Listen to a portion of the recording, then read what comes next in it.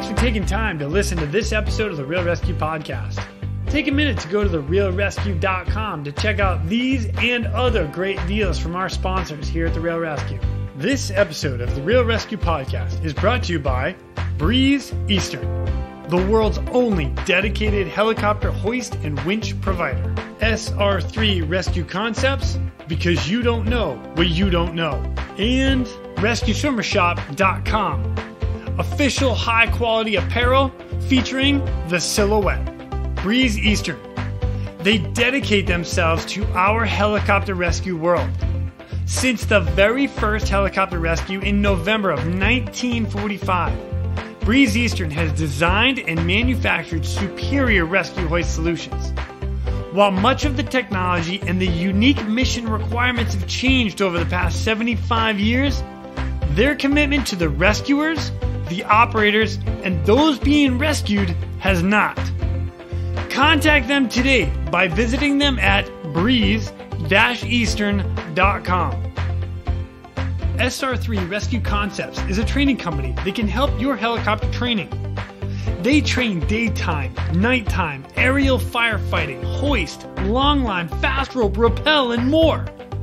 They can assist your program with standardization and safety checks or just an FAA annual refresher. With the certified flight instructor pilots and experienced crew, they are ready to help your agency keep up to date with current techniques, rules, regulations, and equipment. Plus, right now, SR3 is offering 10% off anything in their web store with the promo code, all capital letters, Real ResQ, REALRESQ. Plus, they are offering 10% from their partners Petzl and their equipment. All you got to do is send an email to info@sr3rescueconcepts.com. Mention this podcast, the Real ResQ podcast, and they'll take care of the rest. 15 years ago, photographer and Coast Guard rescue swimmer number 526, Chris Razar, created an iconic photograph. This photograph depicted the silhouette of a helicopter rescue swimmer reaching down for an outstretched hand in need against the American flag backdrop. The image went viral and became a symbol worldwide for the rescue community and the people they help. Its wild popularity inspired Chris to launch RescueSwimmerShop.com, a web store offering official high-quality apparel featuring his evocative image, the silhouette. T-shirts, hats, patches, and stickers featuring the silhouette are available at RescueSwimmerShop.com, including the flagship design, So Others May Live. Follow Chris and his story on Instagram with the handle @RescueSwimmerShop. And if you are a rescue swimmer, support rescue swimmers, or just tell people you are one at the bar, this gear is definitely for you. When you get to the website, RescueSwimmerShop.com, enter the promo code, all lowercase, one word, RESCUE, RESCUE, for 10% off your order.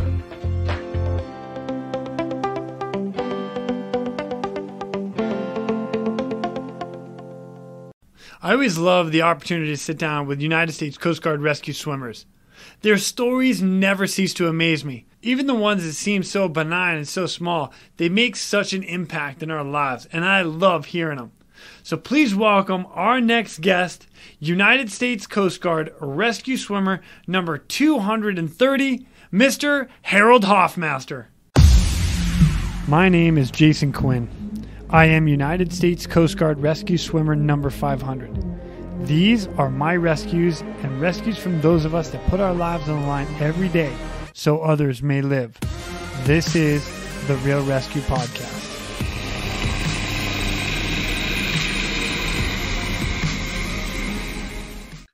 Ladies and gentlemen, welcome to the Real ResQ podcast. Today I've got a guy who, it's kind of crazy how it works in the Coast Guard because we have such a small group of guys, but for whatever reason, Mr. Harold Hoffmaster and myself never actually met, which is crazy. But we're going to talk about it with him today on the show. So please welcome United States Coast Guard rescue swimmer number 230, Mr. Harold Hoffmaster. What's up, buddy? Not much, Jason. How are you doing today? Dude, I am fantastic. Thank you so much for joining me at the Real Rescue. This is going to be fun. Because it's going to be. Which another reason, like, it really does blow me away that you and I have never met in person.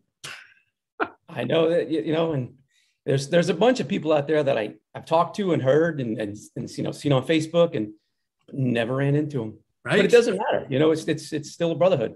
Totally. That's great. Yeah. And, it's the other thing is you start seeing people, like who's in charge of what shop at what time. And then, then you're looking at like with all your peers, who's on the advancement list and where you rank. So you start seeing everybody's name, no matter what, whether you meet them or not. Yeah.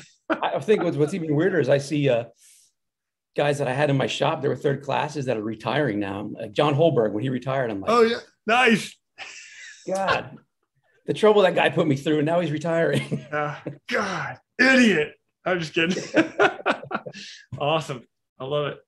Well, Harold, if you don't mind, please introduce yourself to everybody out there. Just kind of a little bit who you are, a little bit of background to you, how you joined the Coast Guard, and how you became a rescue swimmer. All right. So in 1986, I was graduating high school, and I was working at a department store, really had no idea what I was going to do. I remember it distinctively. It was from a small town in Pennsylvania. It's called Fredericksville. And it's right between. I know exactly where it is. That's crazy. Right. Actually, no, I don't. That's such a lie. There's no water there. There's nothing there, man. But it's right between Reading and Allentown. People usually know Reading from the Reading Railroad, and Allentown, Billy Joel. So anyways, I remember I came down one morning and my dad was drinking his coffee, and he pulled out this newspaper article, and it said search and rescue and law enforcement. And it's just a tiny little piece, just a tiny little ad in the classifieds. I look at it, and the first thing that caught me was law enforcement. I'm like, Coast Guard? I didn't even know what that was. So then I looked into it, and I'm thinking, wow, I'm going to be on one of those 110s out of Key West, busting people with, my gun and everything.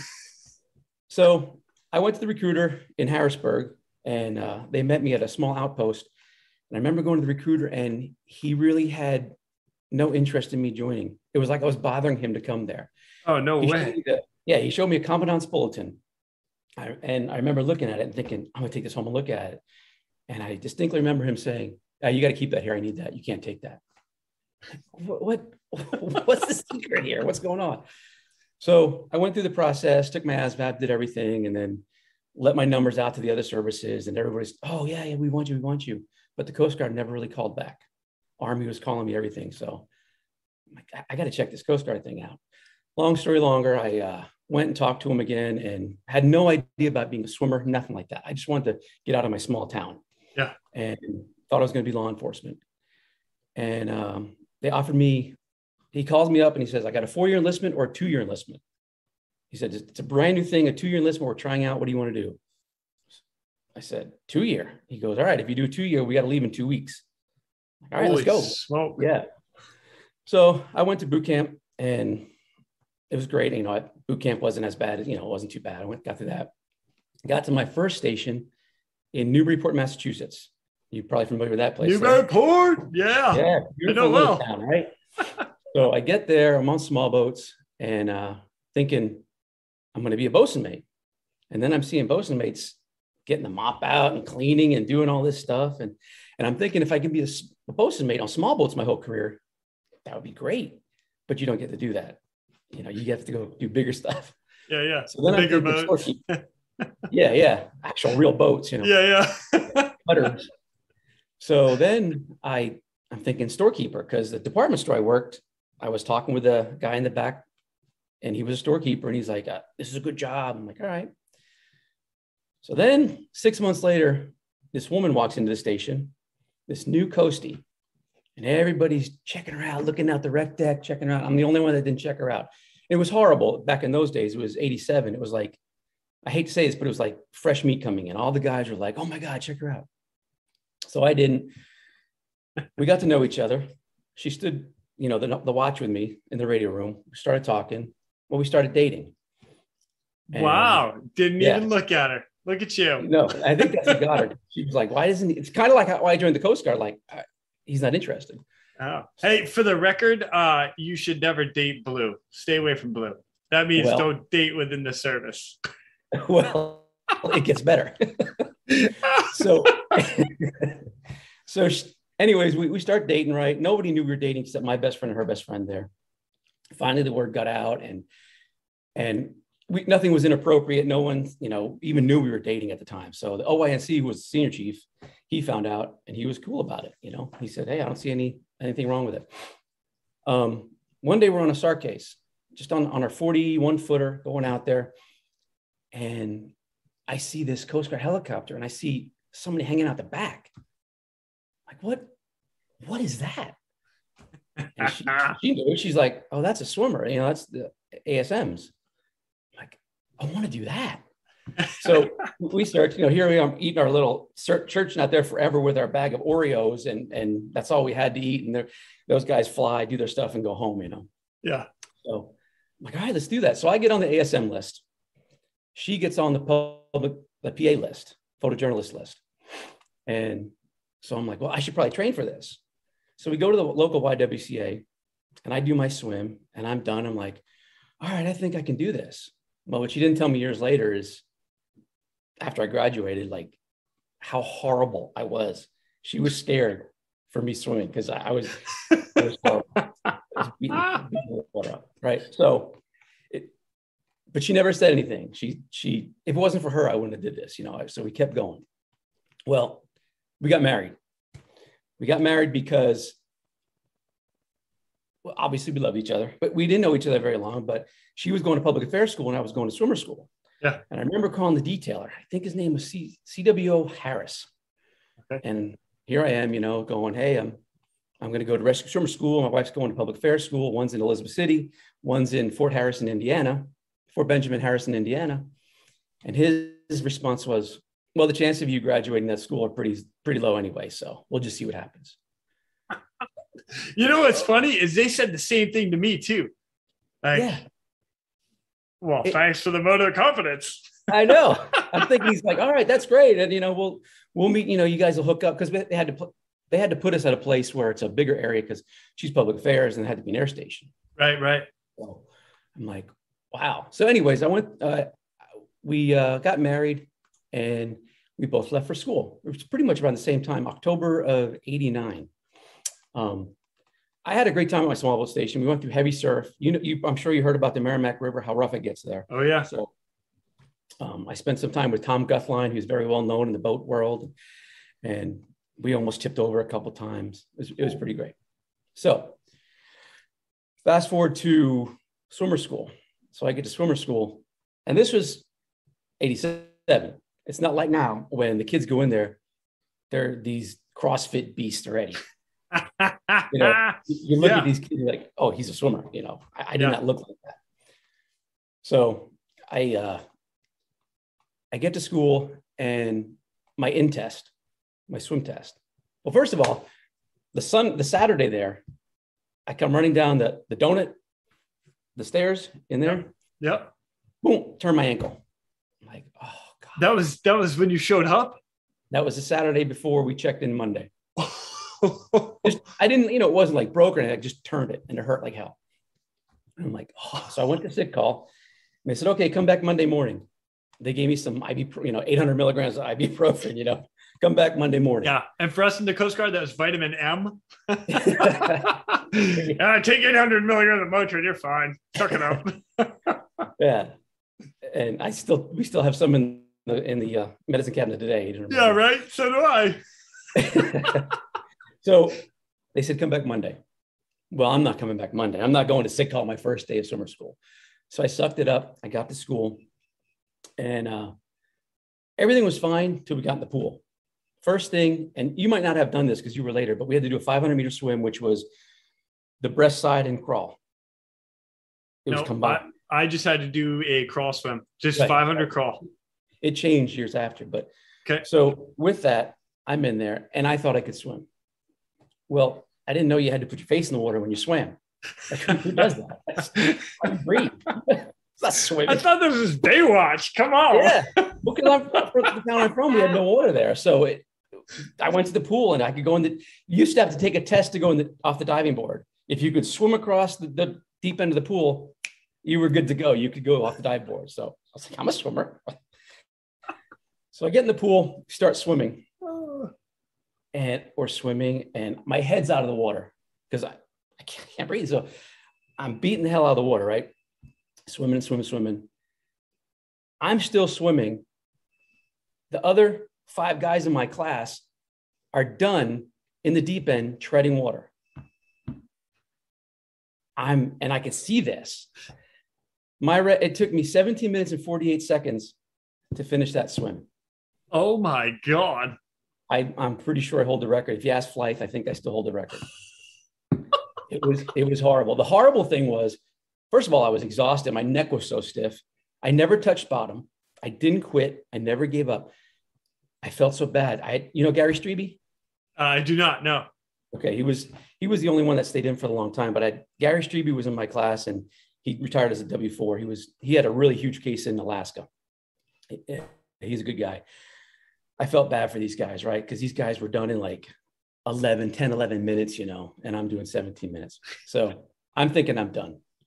So after that day, they call me in. It was Bill Rankin called me in, and he was an old instructor. And I'm thinking I'm going home day one.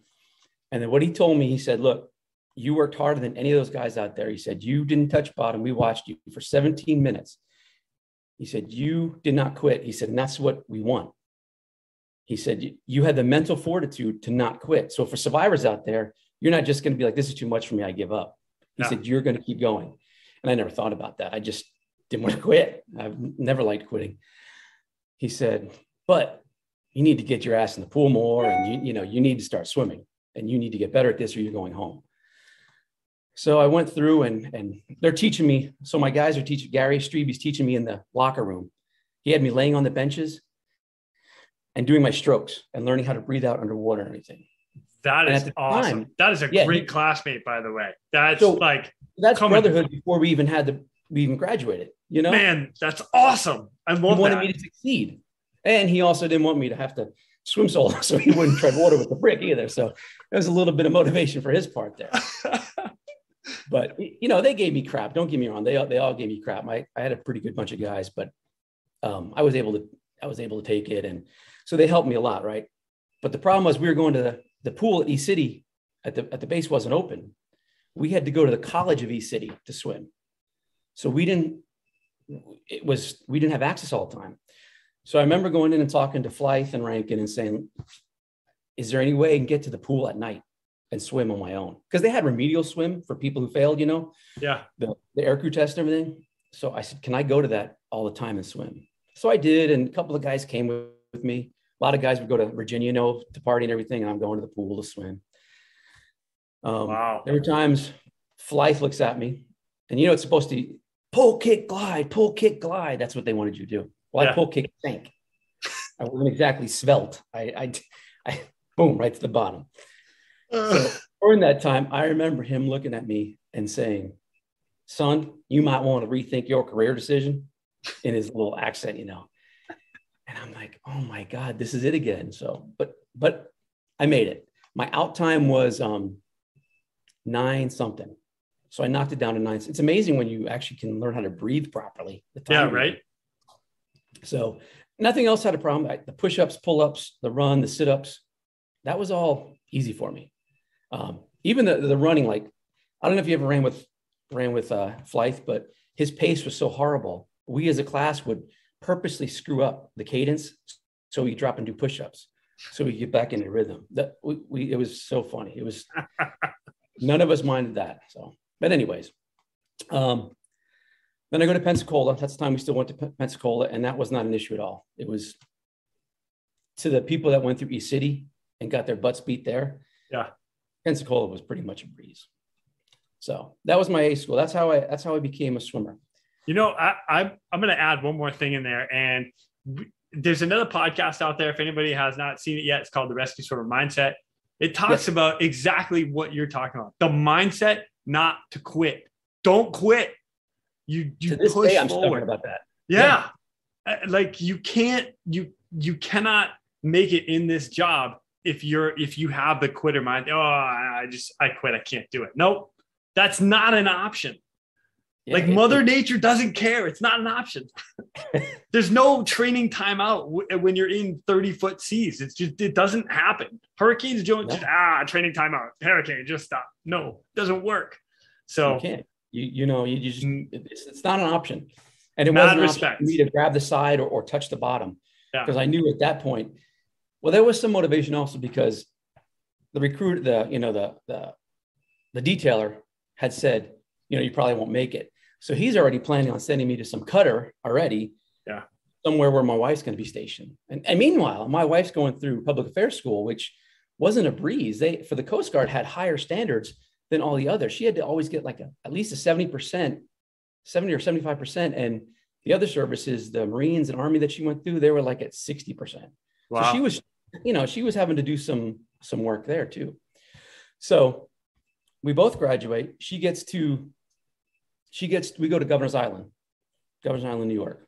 Sweet. Was that still active when you were, was that still? It was not. So that had just gotten closed while I was still in.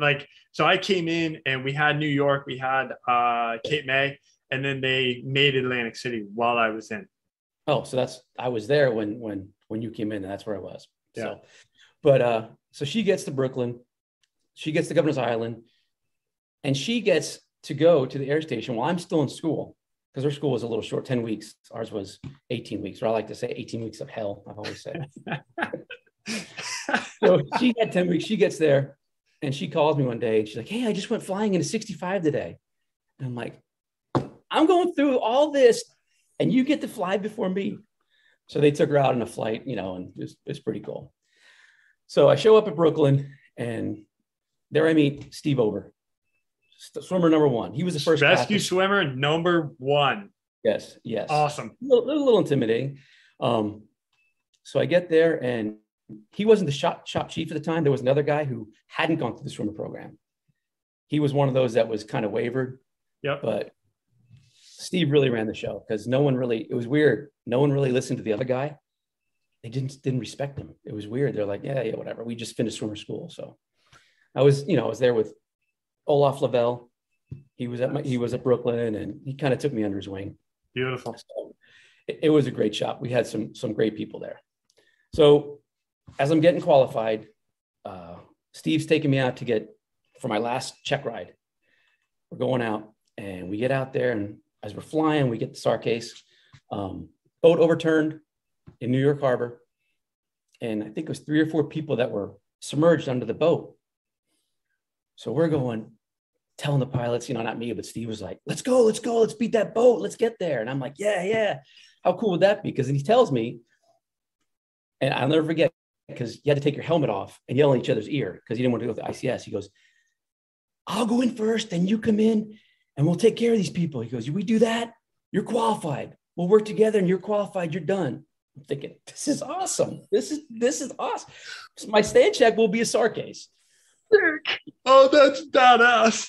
I know. So we're getting there. I'm all pumped, I'm like putting my hoodie on and, just so stoked for this. Boat beats us there. NYPD boat beats us there. They already threw their divers in. So then Steve, if you ever get to know Steve, he tried to make everything happen. He was a go-getter. He's telling the pilots, look, you put us in and the divers will go under, and that way they can just hand us the victims. They don't have to surface again, and we can take them and put them and get them out. It'll be a team. They didn't fall for it. They're like, no, they got it under control. So we just had to sit there and watch. Like, bummer. And then I went to my boring stand check. Yeah, I was gonna say, then you got to go back and do a stand check. Oh, yeah. So I was like, damn. So I got qualified, and then my real first case was a girl was in and out of consciousness on a dive boat in New York. They'd always take dive boats out. But it got pretty rough out there, and according to my old messages and everything, the seas were 20 foot. It was 20-foot seas, so the dive boat was getting tossed around. Yeah. So I get lowered. As I'm getting lowered, it's pretty rough, but I'm too stupid to know any different. I'm like, well, whatever. Boom, slammed right into the wheelhouse.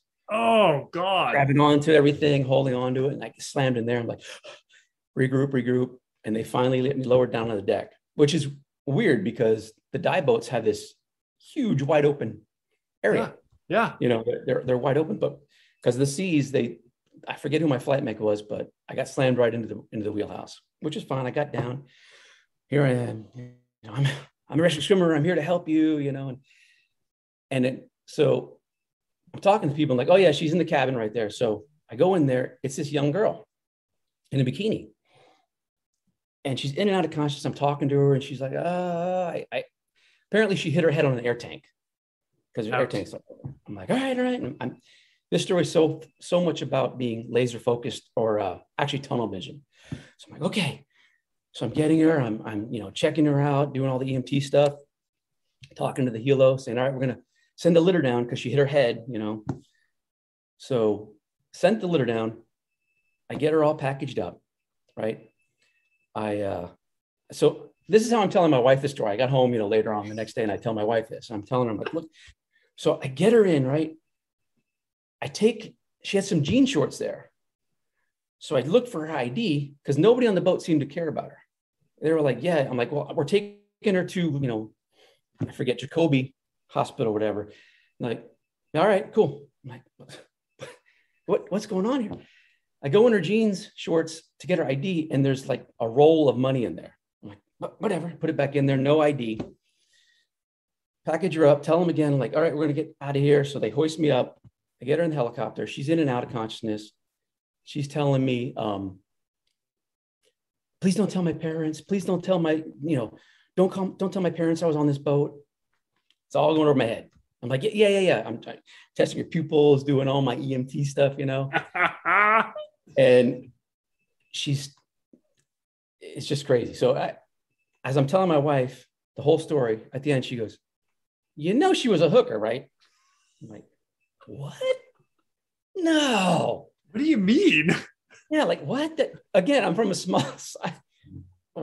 If I could show you my town, you don't understand. It's such a small town. I didn't know about it. I'd never thought about that. And so I'm talking to my buddy who I went to my first station with also, and he's a coxswain at the small boat station in New York.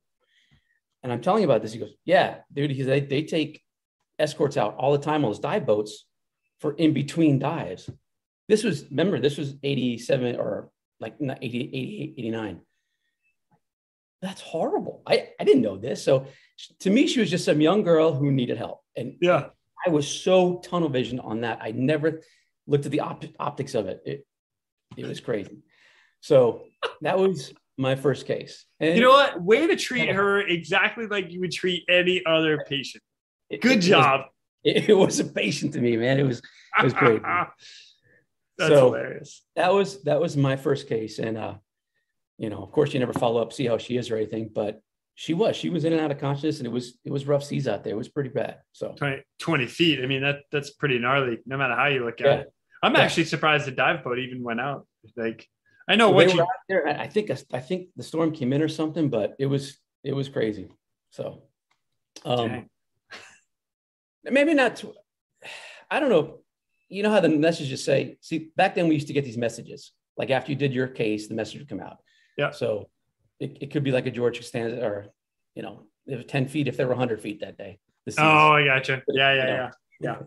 Little exaggeration from here. It was rough enough for the boat to be tossed up so that as I was getting lowered, I hit the wheelhouse. But to me, it was no big deal. It was like, well, this is what I do. This is my job now. Yeah. So then at Brooklyn, I had so many dive cases, so many CPR, unsuccessful CPR, father, son, you know, and they would be mixing gases. There's a time when they started mixing gases. And I remember getting the father and son, and the father didn't make it because he was a master diver, and, you know, they were doing all this stuff, you know, all this crazy mixing of the gas. So I wanted to learn about this. So NYPD was right on the base with us. So they offered us, hey, why don't you guys come to a dive course with us? Sweet. Right? So I didn't really want to be a scuba diver. I never really thought about it, but I wanted to do it so I could learn about what my patients would be going through. Yeah. So I went with the NYPD scuba guys, and God, those guys were just like you see on TV. They're just ruthless, funny. You think like swimmer shops, you know how they are. They're like, and these guys were right there with them. They were bad. For example, one case we did a search, they were doing a search underwater behind our air station in Brooklyn. And they failed to tell this other swimmer, Pat Barry, that went with him. I don't know if you know Pat Barry. He's an older guy. Nope. What they did there. So Pat Barry's, they follow these lines under, because there's no visibility. So you follow the lines, and he comes in and feels around, and it's a baby. Oh, the mannequin baby, but they didn't tell him that was there. That was that they're searching for. He shoots to the top, freaks out. Oh my God. And he's having a panic attack, and they're cracking up. They think it's the funniest thing in the world. That's terrible. Like, it's kind of funny, but that's terrible. It's funny now, but he was, and if you ever knew Pat, he was just so high strung anyways, but it was pretty funny. So I don't mean to laugh. That's awful, but no, it was, we were cracking up hilarious. at it, you know, because we were just as ruthless, you know, that's just how you are. You take stupid, horrible, disgusting things and you laugh at it. That's how you deal with it. That's how you cope. So I did that. I finished that. And then I still had some more dive cases that they just come up all the time. Like, now put the Ready Helo on the line. We got a dive case. Like, oh my God. So, and then a couple other things in Brooklyn that were pretty big to me, but this one I didn't even get in the water. But it was Hurricane Bob came through, and it was rough, horrible. We shouldn't have went out, but we got a call that there was a boat out there that was 30 miles off Montauk, and that the guy had burnt his hands, and he had a head injury, and 2 people were overboard. We're like, oh. So we're flying out there, and in the newspaper article, it says that Hoffmaster was getting queasy in the back. No, I was puking in my helmet bag. That wasn't queasy, man. I was just, because in the 65, you're just getting tossed around. So you're hoping the mech doesn't look back. You're air sick as shit. That's awesome. It was horrible, dude. Horrible. I'm puking, looking out. It was like 30, 35 foot seas. I'm thinking, holy crap. I kind of didn't want to get in there, but then I'm thinking, at least I won't be sick. So we're flying out there, and the winds were like 65, 67 knot winds. And as the article says, with a tailwind, we were going 200 miles an hour in the Dolphin flying out there. So we search and search. We had another crew go out with us. They actually landed for fuel, and the flight mech said, I'm done. He put his card down and said, no, we're not going. Because, you know, one of the crew members says, I don't feel safe. You're pretty much done. So they stayed at the airport, and they didn't leave. They asked us, and we're like, no, we're good. Let's go. You know, I'm like wiping the vomit off my mouth. Yeah, let's go, man. I'm good. I'm good, coach. Put me in, coach. That's exactly it. Never quit, right? Don't quit. So we searched and searched. They had C-130 came out there and everything. Wound up being a hoax call. Oh, lame. It was horrible. And they found that out because they did a lot of investigations. And the reason that they still flew on it is because a year before or something, the Coast Guard didn't respond to one. They got a call, and they heard somebody laughing in the background. So they equated it with, well, okay, this is a hoax call, because you can clearly hear the people laughing. It was clearly a hoax call. Yeah. But what they didn't know was that someone else had been calling, but they put them together. So they thought, oh, these are just all, you know, the same one. They didn't go. Well, that was a bad call, because they found them later. It was a father and son had died. Oh, bummer. Yeah. So that was the year before. So whenever they got a call, it was, we're going. Yeah. We're going to go check it out. And that was a pretty rough night. But again, it was one of those exciting things that I did, but I didn't even get wet for that one. And then again, of course, perfect storm happened when I was up there. So the perfect storm. Happened, right? Actually, pretty decent movie that they made out of the book. The only bad thing about the movie, though, is that the movie was incorrect, but the book was right. Correct. Yeah, and so you know that. Yeah. So for everybody else, it doesn't. So in the book, it's actually a Coast Guard that goes out, not the National Guard. So the National Guard went out, and they did deploy a guy, which never got found, but it was the Coast Guard that went out to the sailboat, not the National Guard. Dave Moore was the swimmer. Yeah. Dave Moore. So, you know, the PJ that one of the PJs, because it's kind of neat because we got stationed at Gabreski when I was in Atlantic City. We had a detachment, and I got to meet Dave Vervola, who was the pilot that night. He was the one that put it in. So it was up at that Air National Guard base. So we got to talk to him about it. And Rick Smith was the PJ who jumped out at like, I guess they say like 150 feet because it was nighttime. They had their black wetsuits on, no reflective, and he jumped out, and I guess he's the only one they didn't find. So we searched for him.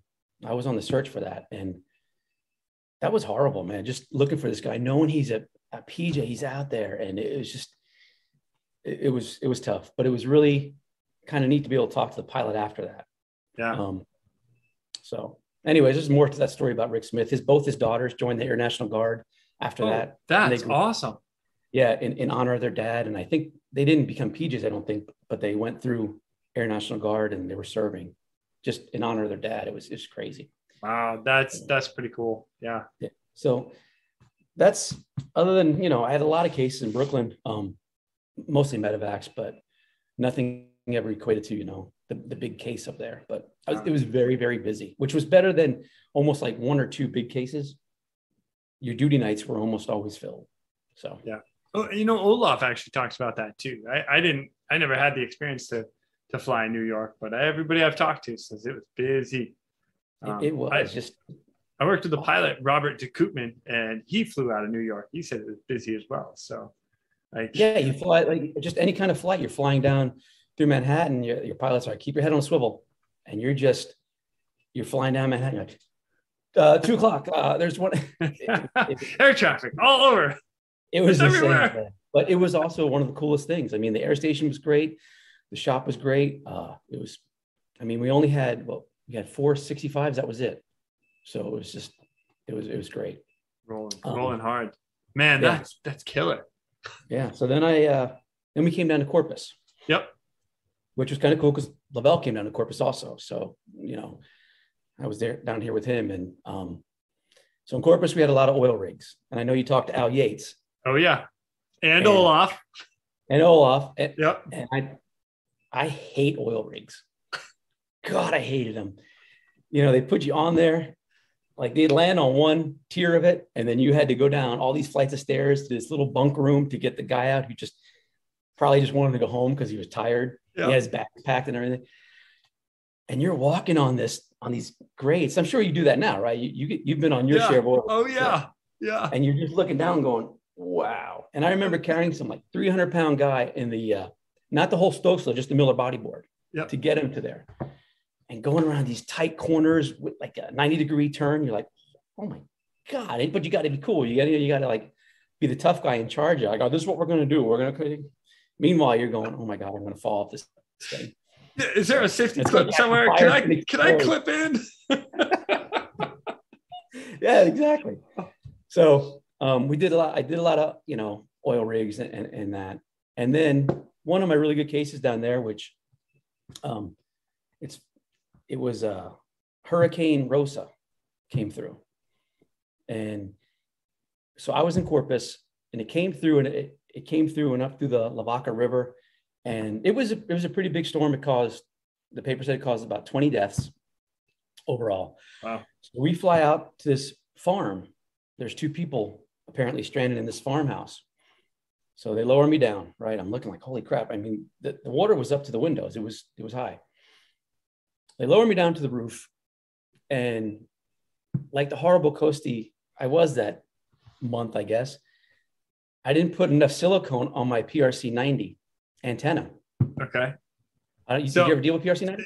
Only for like a minute. Like we went to this gray, I don't even remember the name of it, but it was a gray radio after the PRC 90 because the PRC 90 big freaking honking metal thing, and you clap test to make sure it works. Click. I'll find it. Click. There's only like three channels on the whole damn thing.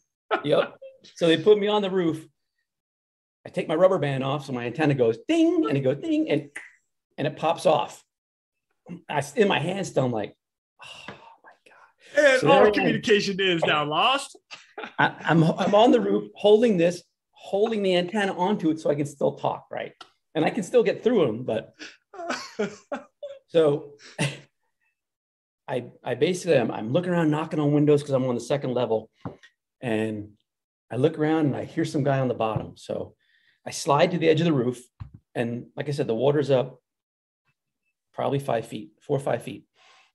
And I'm looking, I'm like, look, I'm going to jump down into your yard, which is the ocean now. Or I said, is there anything down there? Is there, he's like, no, you're good. I'm like, no, like, is there a bush there? Is there anything? He's like, no, you're good. So I jump off and I go over, and it's like a 40-year-old farmhand. So the owners left, only people there were the farmhands, the workers there. So you had a 40-year-old farmhand. And as I come in the house, there's the other guy who's the senior guy. He's like 80 years old. Okay. So I walk in the house and I look at him, and the water's up to his, about his knees. He's naked. The 80-year-old guy's buck naked. I'm like, oh, hey, how you doing? We're gonna get you out of here. And have you got a pair of pants? He did. They were draped over his arm. He was trying to keep him dry. Yeah. I'm just gonna keep these dry for a minute. Just some old cowboy, like, I'm not getting my pants wet. So I'm like, I'll deal with that later, right? Oh, that's great. What we're gonna do is I think at that point the Gila had to leave and go get fuel. So I'm talking to these guys, and they said, we're not leaving until we let the cattle and horses out, because they were in cages. I'm like, oh God, how do you say no to that? I'm like, they're like, we're not going to leave. So the Gila comes back, and I, hold my antenna to my radio, and I say, hey, here's the deal. I told them, I said, it's right over there. I said, all right, do what you got to do. So I go with the farmhand, and I think they lowered the strop down. So I just had the strop, and I disconnected it. So I had him holding the strop and me holding the strop. I said, all right, we're going to walk. We're going to let these out as much as we can. And then we're going to get the hell out of here. He's like, all right. So we're walking, and I mean, we're in trees were like bushes. They were right in line. Yeah. And he was telling me, all right, just keep your eye out for water moccasins and alligators. I'm like, what? You're like, I'm sorry. I thought we were letting livestock out, not like worried about my life. He said, well, because a couple of days ago we saw a pretty big alligator on the land over here. This was in I think it was Edna, Texas. Oh my God. It's pretty much right between Houston and Corpus. Yeah. So I'm walking. I'm trying to be a tough guy, like, all right, we got, we'll get this. I'm out of here.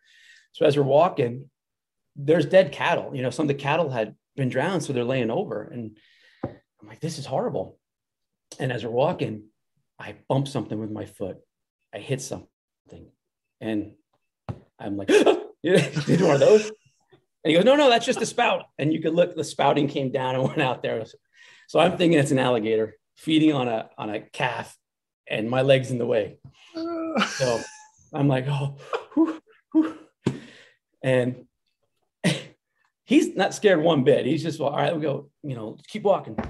So we walk. I'm looking for snakes and the bushes and trees and everything. And it was sad. We got there and we opened the gate, and some of the horses were able to get out and go to, get to higher land. I don't know if they succeeded and made it that far, but the cattle got out. And so it's kind of a cool feeling to let all them out. Right. Yeah. And then I'm telling them, okay, now what we're going to do is we're going to get back kind of close to the house, and then we're going to get away from the trees, and I'm going to hoist you. I'm going to hoist the other gentleman, then I'll hoist you. And he's like, in a helicopter? And he was afraid to go in the helicopter. And I'm like, you weren't scared of alligators and all this stuff, but you're afraid to get in the helicopter. So we kind of made a joke about it. But then I went into the house and I told the guy, sir, you're going to have to put some pants on before we hoist you. I'm going to put you in a basket, and it's not going to be comfortable if you're naked. So he did. He got dressed, and successful hoist. We got out of there. I was there for quite a while. And so we get out of there, go home. Nothing was ever said about it. Meanwhile, you had Marty Nelson and I think it was Rob McClure. Okay. Got called up from Corpus to go to Houston to help out. This is where I get a little bitter. And they flew all around, did nothing, but they flew through possible cyanide poisoning. So they had to land and everything. It never equated to that. It never was. But they're like, oh, because all these gas things up in Houston were blown up, you know, blood and everything. So I remember like a couple of weeks later at our muster, they get called out. They got LOCs for flying and that stuff. Not one mention of my case. I had to let livestock out. I was scared for my life because of alligators and water moccasins. Does anyone have any idea? Nothing. And I remember going, oh man. And that was pretty much, you know, that was pretty much my career. I know that people were like, oh, we should have did this. And then a while later, I remember flying with the pilots and we landed down in Port Lavaca getting fuel. And I remember we had the same pilot that I had. And he goes, yeah, remember that case? I should have put us in for something for that, huh? I'm like, yeah. Because at that time, it was important for your service wide. Yeah. You needed like points and stuff to advance and because all that, you know, yeah. Oh, yeah. Yeah, it all counted, right? Yeah. So, but I advanced fine without it. I mean, I did pretty well advancing without the points. So that was my Houston case. That was my big case down there. And again, we had a lot of medevacs on our rigs. Yep. And then it was back to Brooklyn. I love Brooklyn so much. I went back to Brooklyn. Love it. Yeah. So Brooklyn, and then that's the point you're talking about where they closed Cape May and Brooklyn. So I was at Brooklyn for 1 year, and then we consolidated in Atlantic City. Remind me, what year was that? We closed Brooklyn in 1998. Okay. So yeah, 1998. So at that time I was in Washington D.C. and that's why I remember it because when I was in boot camp, the air station was still there, and then while I was in D.C., that was the big talk because they were talking about sending like the honor guard up there to do a big opening ceremony and the whole 9 yards. And yeah, it was a huge thing, man. It was pretty cool being part of a new air station like that. But it was kind of dumb because even though we went there, we still had to have an attachment in New York on Long Island. Right.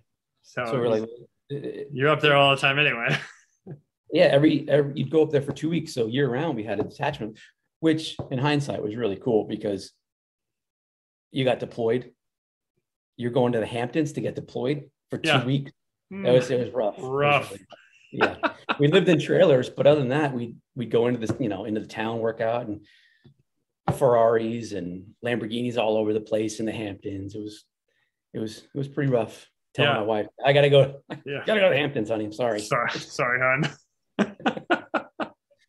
So anyways, Atlantic City. And then from, I had not too many cases there or anything, but another great group of guys, Scott Holloway, John Williams, all those guys. Great group. That's what made all the air stations great was the people you were with, Right. So yeah, when you have a good shop, like all the shops I went to where I loved all the guys I worked with. So there's a different dynamic to each shop. And every year when transfer happens, the shop changes just a little bit, but there's a whole new dynamic. And, like at one point, like I remember in Humboldt, we were playing racquetball all the time. And then the next time we're playing, or the next year, all of a sudden we're on to volleyball or something else. And you're you try something new. I remember hearing about volleyball. I'm like, that's stupid. Who the hell would ever play volleyball? Like I play volleyball. I'm not playing. Well, then you meet a group of people like, this is awesome. Yeah. Why haven't we been doing this the whole time? So, and then I made the cut for chief, and then I went to Cape Cod. So, and the cool thing that I'm pretty happy about my career, every time I transferred as the next higher step.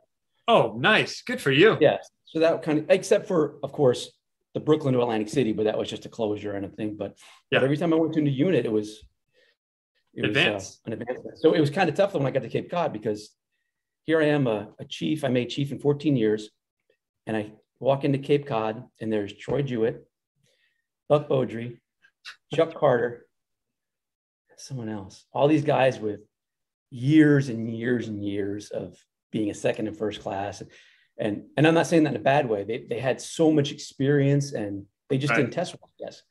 And they've had so many cases under them, they're like 2 air medals here and a DFC. And I'm like, oh, okay.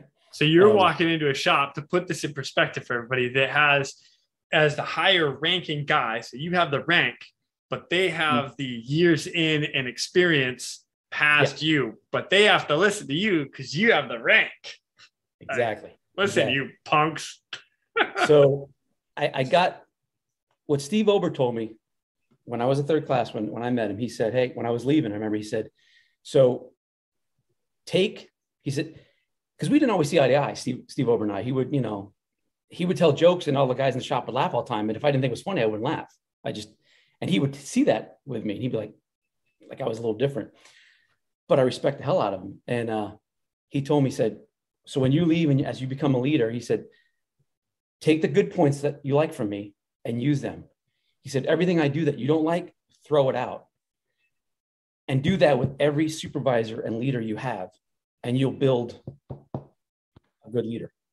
And that's what I tried to do, right? So when I get to Cape Cod, I basically told these guys, look, I understand the situation here. I understand how you guys are.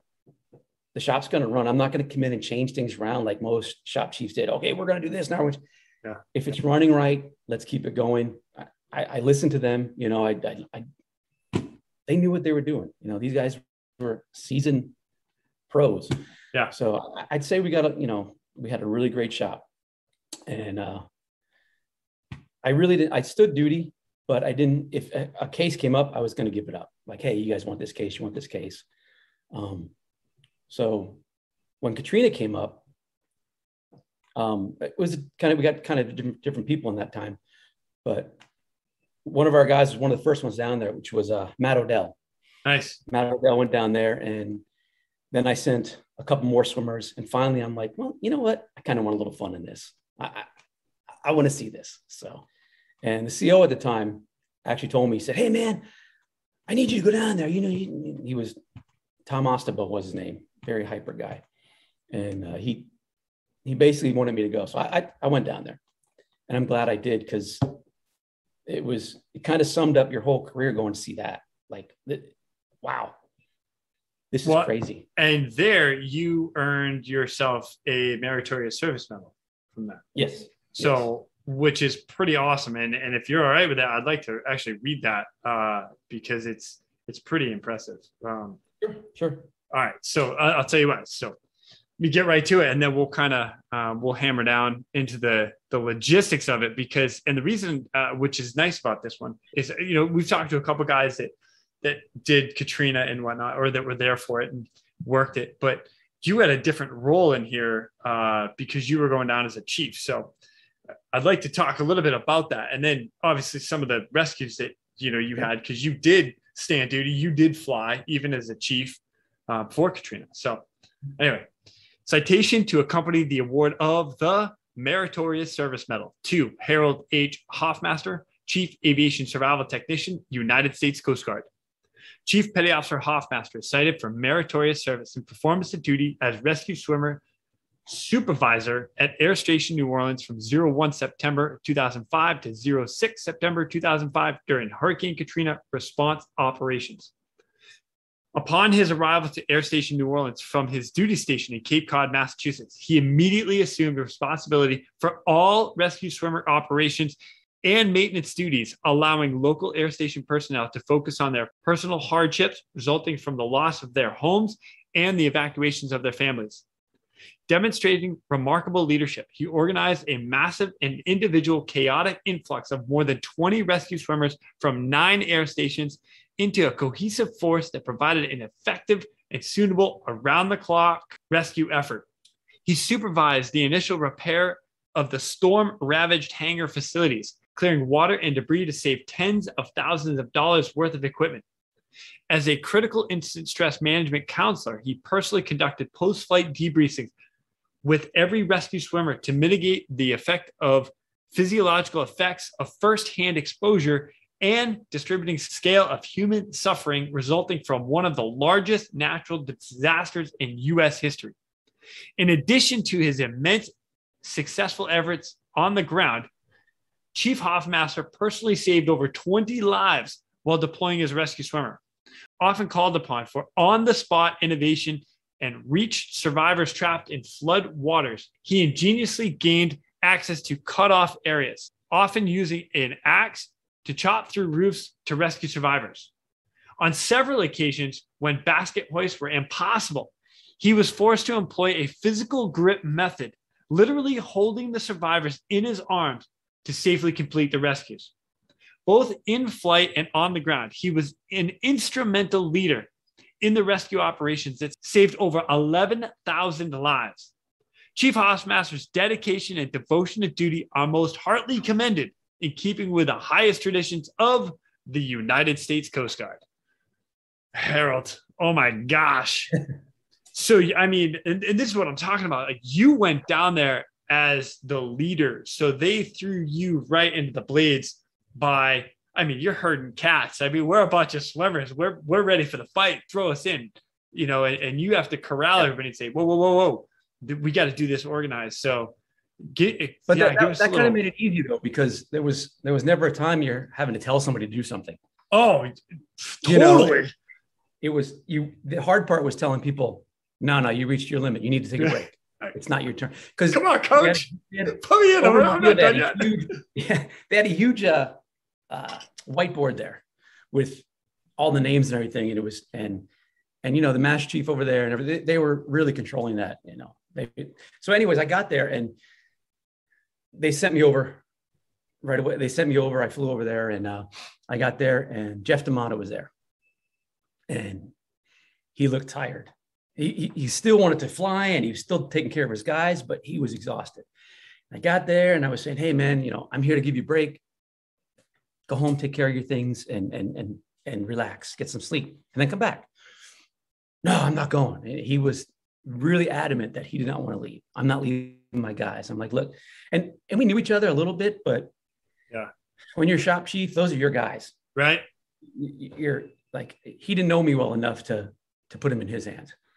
And so we got to talking and he eventually went and then his guys had to leave too. And I think Kirk Peterson, if I remember, he was one of those guys. He was one of those seasoned guys too. He was kind of tough he was kind of not fighting me, but you could tell he didn't want to leave and give it up.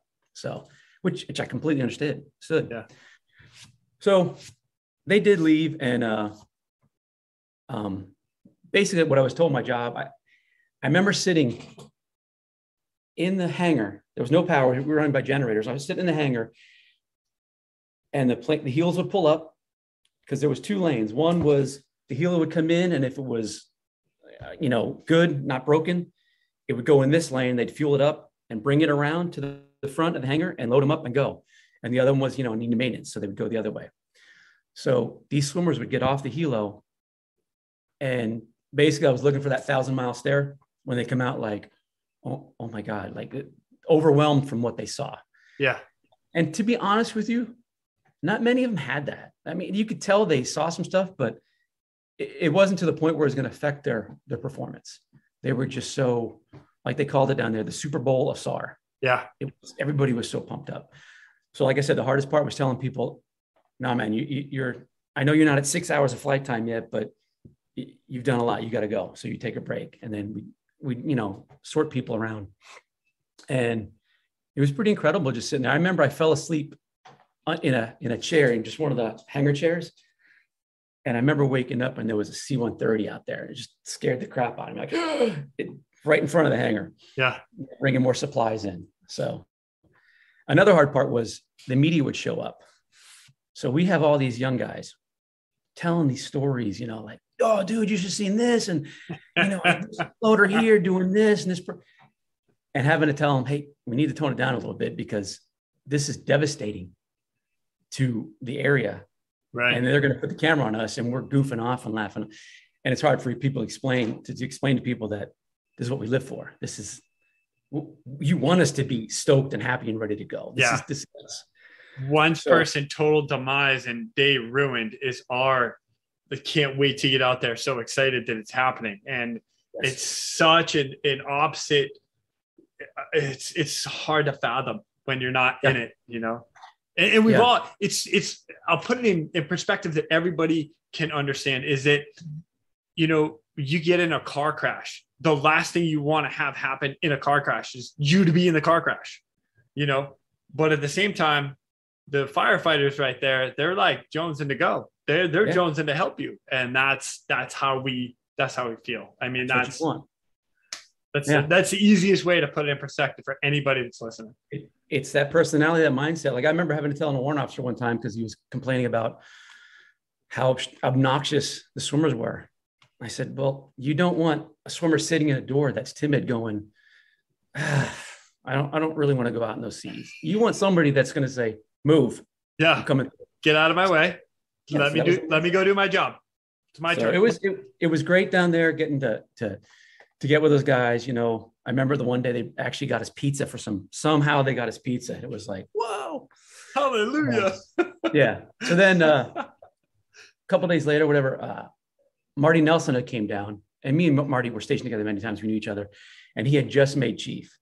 So he came down and he pretty much, he got with the guys, and they rearranged the hangar to make it, you know, more efficient and everything. My whole thought was like, let's get you rest, get you fed, and get you back out there. So, yeah. But luckily I was able to still hop on a couple flights and get out there. And it was nothing you've ever seen before. It was just incredible. When you pick people up, they didn't want to go, of course. And I'm sure you've heard these stories many, many times. You tell them like, hey, let's go get your stuff. Like, no, I just want water. Just give me water. We're going to stay here. Like, no, you don't understand. No one's coming for you. When I leave, no one's coming for you. And it's not going to be a day or two. And finally, you convince some people to leave. And once they get hoisted and they sit in the helo and they look around at the entire city. Yeah. Underwater. Then they got it. Like, oh, you know, they thought it was their area. That's it. But it was the entire city. So we flew around and most of them were balconies, lowering us to balconies. And like many people said before, the coolest thing is I didn't know my pilot, I didn't know my co-pilot, and I didn't know my flight mechanic. Right. Met him for the very first time. Got in the helo. I feel horrible. I don't remember his name, but there's a couple different ones. Lower me to these balconies that were so tight and just conning me in and putting me perfectly there and getting these people out. It was incredible. There was no fear that they were going to hurt me. Yeah. Precision hoisting. It was just incredible. You know, John Hall actually mentions that in the movie, The Guardian, as they're talking, like, you know, they're in school and they're like, you know, when he went down, it's so true. And that is such a discussion on standards and standardization and keeping everything the same across the board. Yes. Can't emphasize it enough. So for all those young swimmers out there that can't stand when the stand team comes, there's a reason for that. Yeah. There's a reason that it's so monotonous that over and over and over again. Yeah. And that's how I did. So at one point there was these balconies. It was so weird because you had these high rises and the balconies were just basically a slab of cement, concrete slab sticking out. No railings around them or anything. It's really weird. So they lowered me down, and I remember there was a man, a woman, and 2 children. So I don't know why this happened, but I remember grabbing the guy first and his child. So I got him we got him hoisted, got him up there, uneventful. Yeah. But it was weird, like holding someone and then their child. So you're holding 2 people. They were in the strap, though. I think I did with the strap. Then I got the mom, who was a pretty large lady, and she had an infant.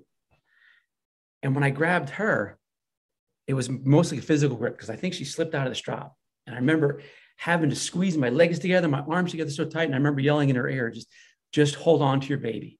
So she was in between me and her. The baby was in between me and her. And I just squeezed the hell out of him. You know, probably hurt him, but I just squeezed him so tight. And as I came off the ledge, you know, for some reason we started taking off. It was like a pendulum. Like, what? Yeah. I had no idea, but we took off. And come to find out, when I got in the helo, they had a torque split. Oh, 65. So they had to transition to forward flight. Yeah. So we're swinging a little bit, but they got us up in there. And I never remember holding on so tight to somebody like that. And thinking, please don't drop him, please don't drop him, please don't drop him. And the feeling of when you get in the cabin, you're like, oh God, thank God, thank God. Thank Yeah. God. So I did that with a couple people.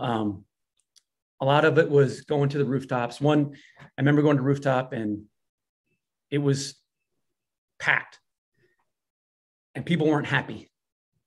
So I remember thinking, what am I going to do? What am I going to do? People were getting angry. So I went up to this guy in a white tank top. Looked like he was the toughest guy there. And they're like, we're going, and like yelling at me. And I just went to him. I said, hey man, I said, I need your help. No one's going to listen to me. I had lifted my helmet up talking to him because you kept your helmet on because you didn't want to get hit in the head. People got hit in the head. So I yelling at him like, look, you're the leader here, obviously. No one's going to listen to me. Can you help me? I want to get women and children, blah, blah. So he kind of looked at me funny and then he did.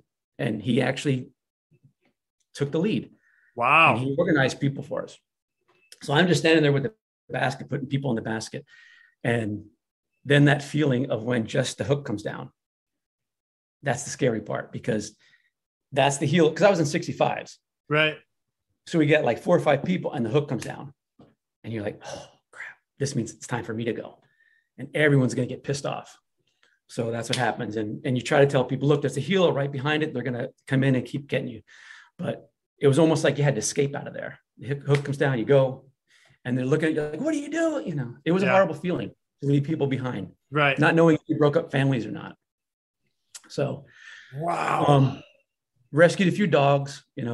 People wouldn't leave without their dogs. I'm like, hell yeah, bring your dog. Let's go. Leaning over rooftops. Yeah. I still had a little fear of heights. So instead of like, I'm sorry, you have a fear of heights? Not from a heel perspective, right? Oh, okay. Just checking. If I'm on a tall building by myself. And I'm looking over, I don't know if someone's going to come behind me. So I'm like on my belly, leaning over, like, all right, I'm going to get low. The same guy in the helicopter that's looking down at 15 feet, like, bring this sucker up a little higher. Give me like 20, 25. Let's make this show nice. Yeah. So a little scared of heights here, sir. Can we bring a little bit. So that's great. That worked out good. We got a lot of people. And I remember going back in after my case and going into the ops room and talking to the ops officer there. And I don't think he really listened to me, but what I told him, I said, if there's any way you can talk to your pilots, well, this happened to me. They saw some people on a balcony and they said, we're going to land over here. And I want you to go through all that water, climb up there and get them and then walk them through. And luckily I was the chief at the time. Yeah. If I was the third, I would be like, okay, yeah. But as a chief, I said, no, sorry. I said, you can hoist me to that building. I don't want to walk that water. That's disgusting. Just hoist me. And they did. They listened to me. So I told the ops that right there, my friend, is experience. Yes. Because, and I remember a story, and I'm going to come back to this for a minute, but I remember a story. I wish I could remember. I think it was Scott Dyer who was talking about it. And there was a young swimmer, third class, like just out of school, just qualified, swimming through the surf like 4 or 5 times to save people. And Scotty's like, man, pick me up, move, let the helicopter do the work for me. Yes. Like, why do I have to swim through the breakers 6 or 7 times when I have a helicopter to move me? This right here is exactly the same scenario with just shitty ass water that nobody should be walking in. I was vile too, man. It was so bad. It was disgusting. Use the helicopter to your advantage. Yeah. So he did. And we hoisted the people. And when I got back and we debriefed a little bit, I went into the ops room because every once in a while I'd go into the ops room and see what's going on, listen to the cases. And I remember telling them, and I don't think they listened to me probably very much because like, whatever, it's a hurricane, it's a flood. I said, if you can tell your pilots, if there's any way to not put the swimmers in the water, that would be great because we don't know what's going to come out of this. We don't know what diseases or infections these guys are going to get. Right. We were told not to shave. What was the thing is don't shave. Yeah. No cuts. You didn't want any cuts. Like accidentally cut your face. Now all of a sudden you have an open wound going into that nasty water. So I tried, but I don't know if they listened to me or not, but they might've told some pilots, but they're the young swimmers were, if you just told them, hey, go in there. I'll go. Yeah, I'll go, and they did. A lot of them did. And at some points you had to, of course, there were no options. And I would have as well if I had to. Yeah. But you have to use your experience and look around and be like, let's work smarter. Right. So that was my Katrina stories. Man, that's pretty good. Again, to come back to it though, you know, you had a group of people. You didn't go down there as just one of the guys jumping on the aircraft. You were going down there to lead, you know, and it's like we needed guys like you down there at that time. So I appreciate it. But like I said, it wasn't too hard to lead them because they were just motivated to go. Oh man. Yeah. I mean, that's the thing about this raid is there's great guys that are willing to do it. Yeah. So that was my big case. Then after that, it was, I had 2 more cases. I just had a 63-year-old guy that was in the heavy surf. And it was kind of cool thing about that is I had a Falcon flying around during this, and they took video and still pictures of me going in the water for that case. And so the guy was on the jetty with his wife, and they'd been married for years and years. There's an anniversary. So they went to the jetties, and he got washed off. Is this out of Cape Cod still? Yes, Cape Cod. This is off of Point Judith. Point Judith? Off of Point, yes. Yeah. Yeah. So again, I think that was another SAR demo we were going for, and it turned into a case. That's why we got there so quick. And as we get there, it was like, 150, 200 yards off the jetties. And if you're not familiar with Point Judith, it's pretty rocky up there. It's rough. Everywhere. So he got tossed off. We get there, and there's a boat, but the boat couldn't get in close enough. So it was too shallow and yeah. Yeah. Oh, actually, no, I'm not. It wasn't a SAR case. This was a stand check. The stand team was there. Oh, so even better. Yeah. So I had they put me in, and I was getting tossed around in there because the waves were just beating the crap out of us. I finally reached the gentleman, and I turned him over, and his face was all beat up. He was smashed into rocks. Ouch. And he wasn't breathing. So I'm trying to breathe for him a little bit. But then in my head, I'm thinking, wait, if he just got smashed into the rocks, they're right around me. Yeah. Yeah. So, and again, he was naked. So that's the second naked guy. But he was, apparently it was so rough, it washed his bathing suit off. So I put him in the basket. They hoist him up. And I found out it was a horrible feeling later because his wife was on the jetty still watching all this transpire. So, and then actually there's a crowd kind of gathered around there and was watching it. So we got him in the basket, did CPR on him on the way home, but obviously he didn't make it. Yeah. So that one kind of bothered me a little bit because his wife was right there. Yeah. And I couldn't bring him back, but I couldn't really do anything. I mean, he hit his head pretty hard. His face was pretty mangled up from hitting the rocks. But, and then I had one more case after that before I retired. And that was the night before St. Patrick's Day, which was pretty crazy. We went out there and we didn't know. It was the fishing vessel Celtic Pride, pretty much on St. Patty's Day. On St. Patty's Day. Celtic Pride, St. Patty's Day. So we get out there. Luck of the Irish, maybe? Or luck of the Irish. The boat sank. Not luck of the Irish. No. And come to find out, one of the guys in the boat, this is the second time he's been on a boat that sank, on a fishing boat that sank within 2 years. So he was not a lucky guy. Well, in one sense he was, because he learned how to survive. Yeah. So we're flying out there. It's 2:30, 3:30 in the morning. We fly out there. Now this is 2006. I'm retiring in 2007. So I'm a little more seasoned now, right? We're flying out there. Waves are pretty bad. It's pretty rough. Again, they said it was 20-foot waves. And I didn't get, I'm not one to get big medals as you've seen, but this was a Coast Guard Commendation Medal. And the way that read up was they were flying through a snow squall and very low visibility. And it was 120 miles off. So we're low on fuel. So we're getting out there. And what am I thinking? I'm thinking, instead of my first case, like, don't let that boat get there. I'm thinking, where's that boat? Can the boat get to him? Please let the boat get there first. I feel like doing this. It's 3:30 in the morning. We're low on fuel. They're going to leave me behind. Oh, man. This is how it's going to end. So, and I know most swimmers wouldn't say that. They're like, oh, yeah, let's ready to go. But I'm thinking, oh man, this is how it's going to end. I'm so close to just being to retirement. Yeah. So we get out there and we talked about it, and they're in a raft. So these three guys are in a raft. They had the EPIRBs with us. They called everything in. This guy was, like I said, it wasn't his first rodeo. He knew what to do. He had the guys don their suits. They had their suits on and everything. So Mr. Bouchard, who was one of our exchange pilots from Canada, he was like, look, we're low on fuel.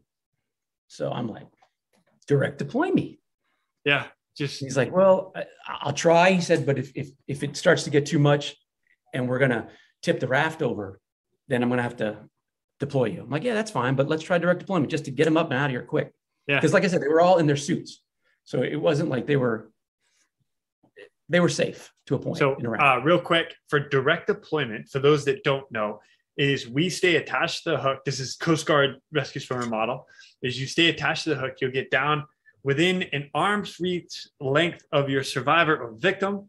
You grab them, you pull them in, you throw them in a quick drop, ready for pickup, and then boom, you're picked up right out of the water. So that is the direct deployment Coast Guard method that he's referring to. Yes. So I got the first guy, hoisted him up, went up with him, put him in the cabin. The second guy, get out of the raft, he freaks out a little bit and he grabs me and takes me under. Oh, which again, it sounds dramatic, but I'm in my dry suit. He's in a suit. We're not going to stay under for very long. He's just aggressive, grabs me. So I calm him down and I get him in the basket. And then the third guy. Just out of curiosity, who won that battle? I did. Damn right you did. Damn right I did. Getting a fight with a rescue swimmer in the water. I guess he's going to win that one. You're going to lose every time. That's like an untrained MMA guy or stepping into a ring with an MMA guy. Who's going to win that fight? Yeah, I don't know. Then the third guy was the seasoned guy.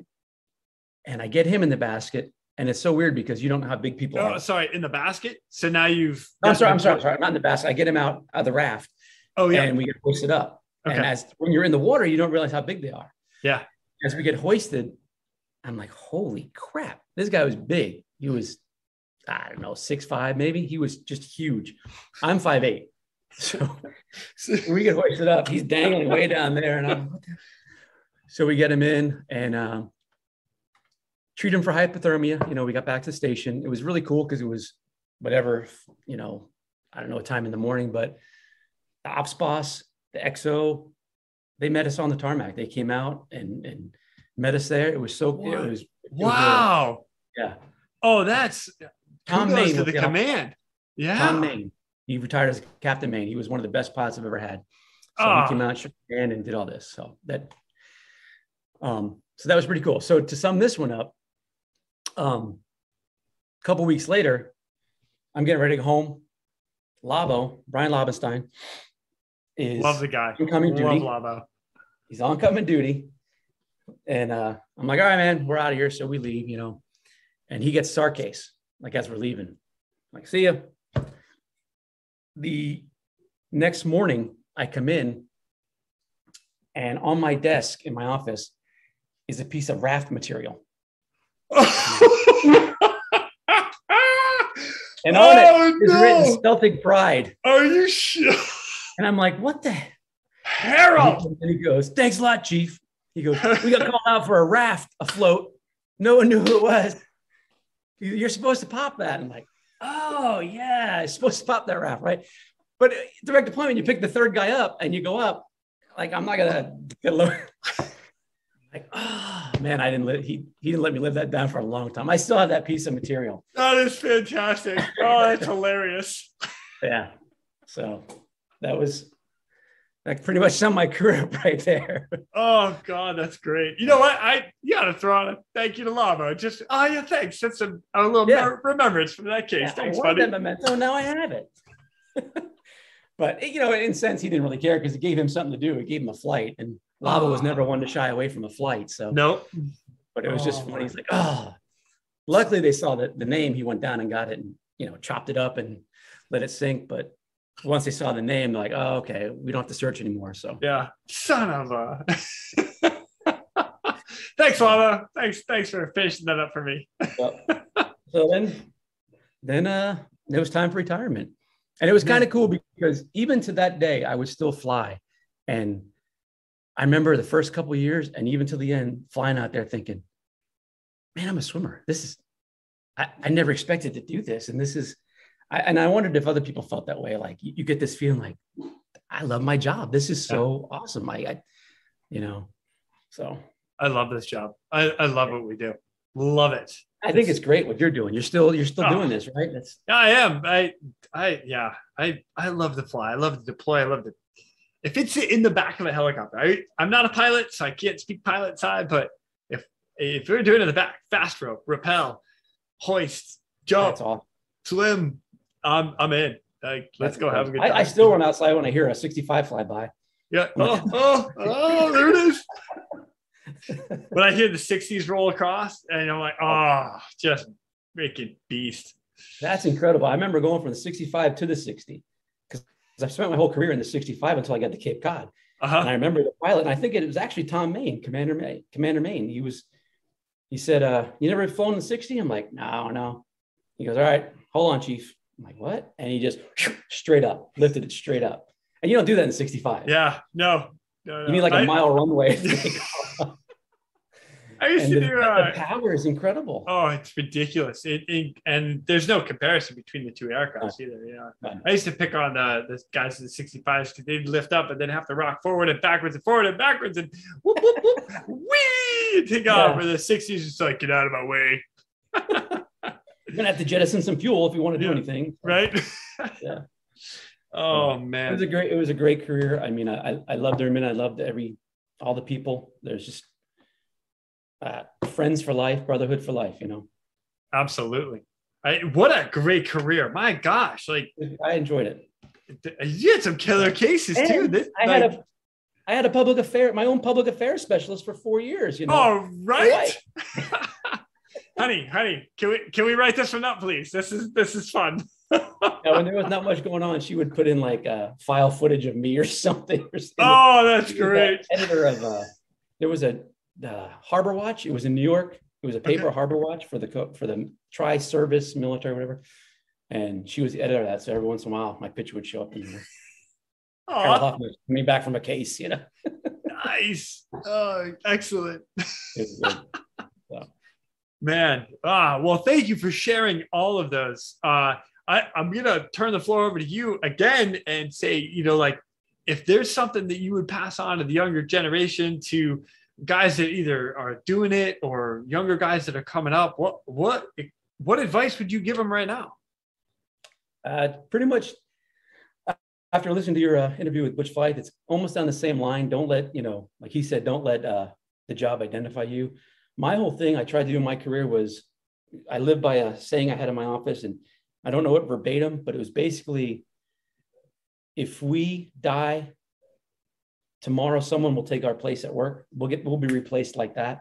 Yeah. But the loss your family will feel, they'll feel that for the rest of their life. So why do we pour ourselves so much into our work than we do family? So yes, give 100% of your job, do what you have to do. But when it's time to go home. Your job's always going to be there. No one ever sat around on their porch and said, man, on their deathbed, and like, man, I wish I would have spent more time at work. You want to spend it with your family. That's what you want to do. Like, one of the examples was as a chief, when I became a new chief, I got some crap because first of all, I'd always sit with my guys like, oh, come on, you got to break the brotherhood. You got chiefs now, which I understood, chiefs another brotherhood. Yep. But I didn't go to all their events. And I remember one of the master chiefs telling me, look, you need to start going to this event here and there and there. And I was big into coaching my kids. I coached everything from football to soccer to basketball to softball. Solid. Good for you. That was my life. That was my outdoor life. And I remember telling Mass Chief, and he understood it once I told him. I said, if there's ever a Chiefs meeting on the same night that I'm coaching youth soccer is going to win 100%. It's just going to win. I mean, I'll do my best to be with the Chiefs mess, but this is my family. I'm going to coach my kids. Yeah. So that's all I can, that's my advice is have a great, fun career. It goes quick, enjoy it. Luckily, people have cameras for everything now, you know. It's almost ridiculous. Yeah. Yeah. But remember your family. And I think it's great that so many swimmers have an outside life, like Chris Razak. Yeah. Doing great. I mean, photography and these shirts and everything, have something else. And that'd be my advice. Don't let it take over your whole life. So beautiful. I feel like I talked way too long, brother. No way. Are you kidding me? I can't get enough of this stuff. You know this, right? Harold, I cannot thank you enough for coming on and sharing everything that you just did. You just kind of like downloaded an entire career and some killer advice. I cannot thank you enough. It's been a pleasure. Absolute pleasure. Same here. Same here. We will definitely keep in touch after this. And definitely, man, solid. Thanks, dude. Thank you. And with that, ladies and gentlemen, we are out of here. Go. Thank you for tuning in. We hope you enjoyed this episode of the Real ResQ podcast. Please take a minute to like, subscribe, and hit that share button. I'm pulling chocks and taking off. But before I go, if anyone out there has a rescue story they would be willing to share, I would be humbled and honored to have you on as a guest. Or if you have any questions about rescue or anything else we talk about here, send an email to jason@therealresq.com. That's Jason at TheRealResQ.com. You can also check us out on our web pages, therealresq.com, our Facebook page, and our Instagram page @TheRealResQ. Again, a special thank you to all of you staying on the watch today. Always remember, when that SAR alarm goes off, those in distress are praying for a miracle. They are going to get you. Until next time, fly safe and swim hard.